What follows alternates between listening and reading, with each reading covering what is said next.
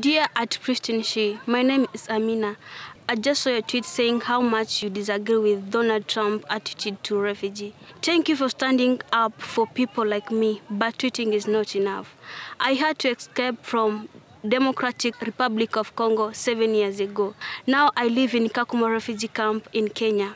It's my dream to go to the university and one day to be a filmmaker, but right now it is impossible. We need government to do more, but the opposite is happening.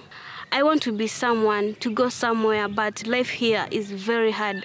All I'm asking for an opportunity to build my future. Please take action now by signing up Amnesty.org. Together, we can push world leaders like President Trump to welcome their fair shares of refugees like me.